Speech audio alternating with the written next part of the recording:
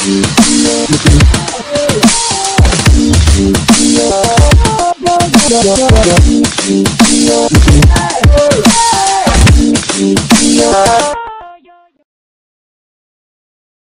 guys, it's Max2011 here, and today I'm doing something a little bit different. I'm going to be doing a tutorial.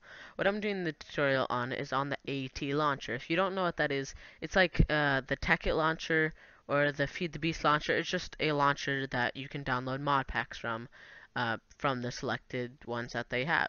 So what you guys want to do to get started is first off, I'm going to be showing you how to download it and how to use it and how to install the packs from it.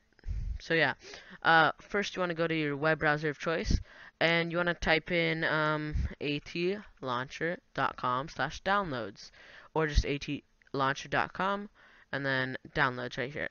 I will also have a link in the description if you just want to press that.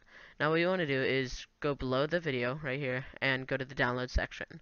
What you want to do is, for whichever one you have, I don't know what they're called, Windows, Mac, or Linux, those things, you just download it, and like this. Yeah, cool. I already have it though. And what you will get is this, the AT Launcher application. I think that's the only thing you will get. What you want to do is move that to a folder by itself, like I have it.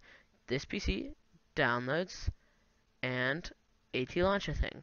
That's what I called it. And when you open it up, you will get this. It will open up this, yeah, and it will start up. It will put tons of stuff into this folder, just don't mind that.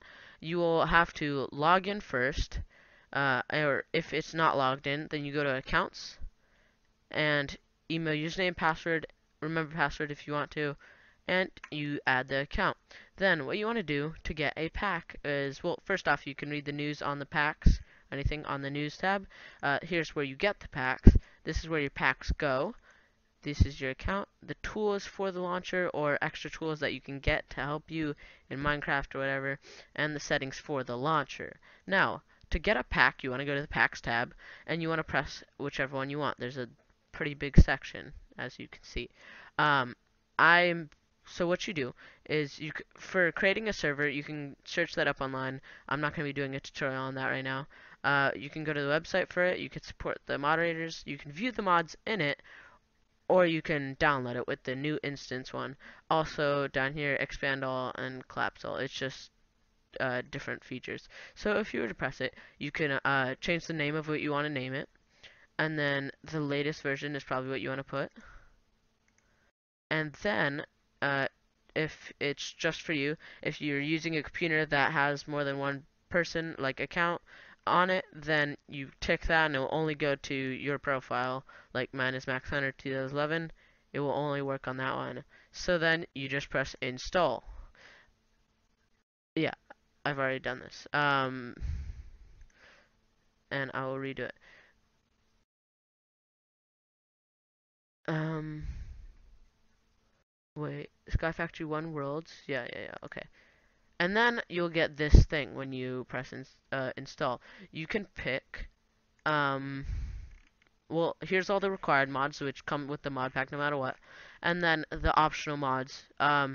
If you scroll over them like this, it will tell you what the mod is.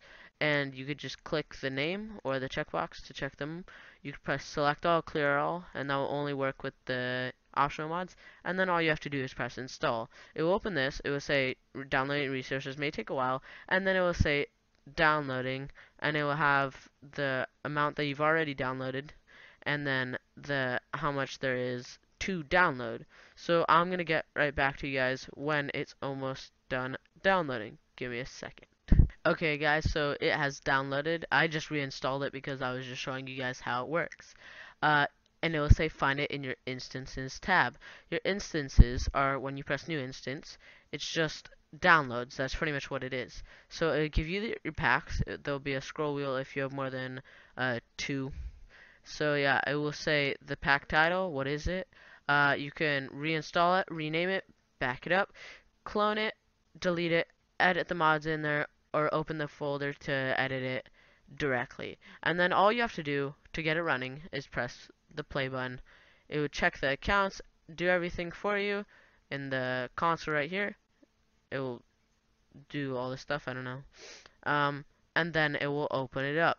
And when you open it up, it will have all the mod packs. I mean, all the mods that you had for the mod pack. All the ones that you were installing, all the optional ones, every single one that you ticked, and all the required mods will be on here. And it's that simple, guys. So, I'll just show you really fast if it pops up.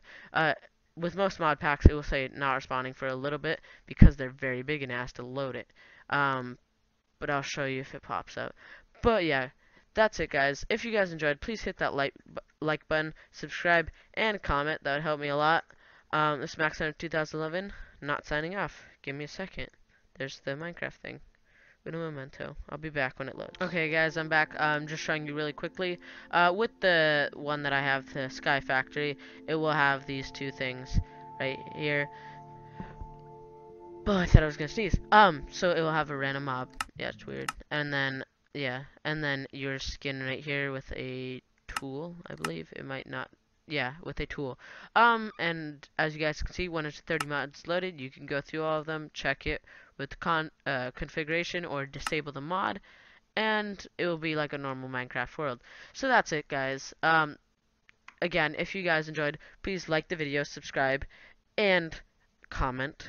It would all help me. This is Max Hunter 2011 signing off.